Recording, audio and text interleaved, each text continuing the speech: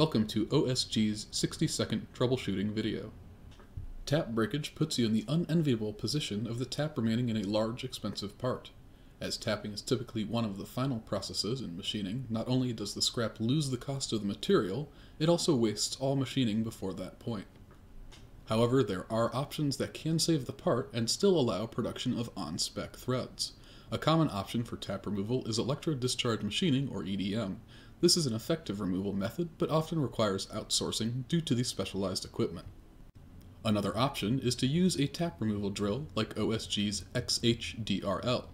These tools are made to handle the hard, high-speed steels used in taps and do not require any specialized machine. Even a manual bench drilling machine will work. These tools are designed with extremely strong geometries specifically for handling the high, hard-speed steels used in taps. The process is quite lengthy, requiring frequent manual pecking, very low feed rates, and regular application of high-quality tapping oil. In comparison to EDM removal, however, this is both a faster and less costly method. Please note that, due to the method by which form taps engage, we do not recommend a tap removal drill for form taps. Otherwise, all of spiral flute, spiral point, and straight flute taps can be removed with this method.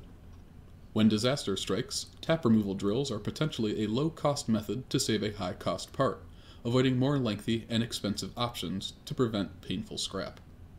Thank you for watching. For more information, visit www.osgtool.com.